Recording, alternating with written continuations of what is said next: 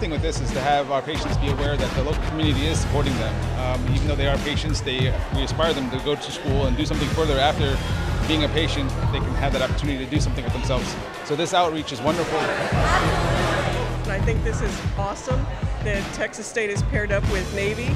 We're actually Navy strong, Navy proud. Navy's big in San Antonio. We have over 14,000 Navy beneficiaries now in San Antonio. It's really nice to see, there are a lot of people here sacrificing their time and away from their families and stuff like that to serve the country.